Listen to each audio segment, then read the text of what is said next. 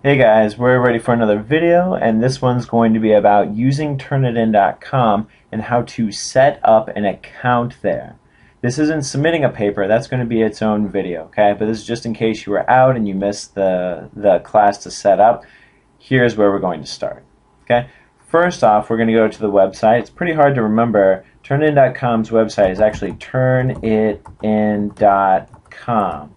Okay, replay the video if that was a little bit too fast. I understand. It's pretty hard and pretty difficult to remember.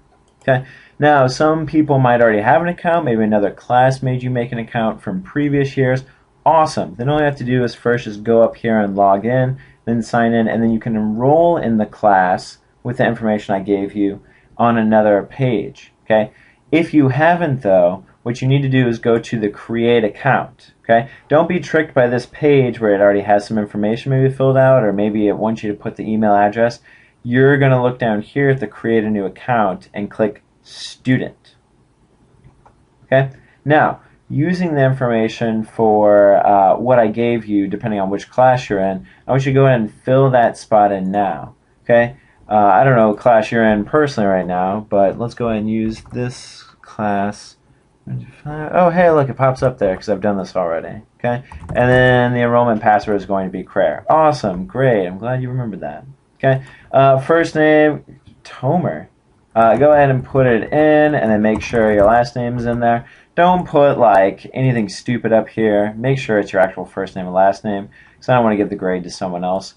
Your email address should also be your own. Hopefully, you're smart and you've made a Gmail account or a Yahoo account at this point. And it's not something stupid like sexystud42 or something like that. It's creepy, and I don't want to see those emails. Okay?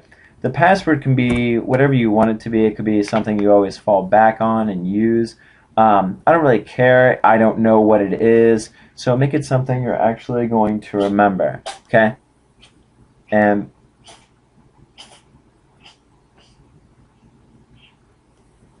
my cat is sneezing. Okay? So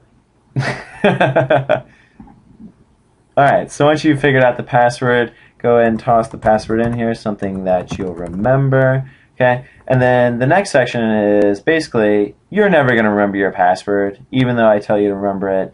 Sophomore year, you're going to come back from summer and you'll remember nothing. So go ahead and make sure that you have a good question that only you would know, hopefully, not your best friend.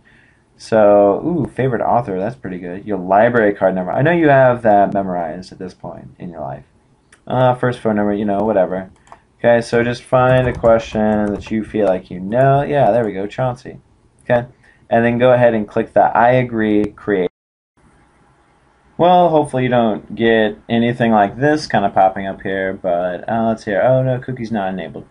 Usually doesn't matter, just hit continue to dashboard. Probably the school ones won't be a big problem like that, but hopefully now you see the class name and the class ID of the one that you've entered.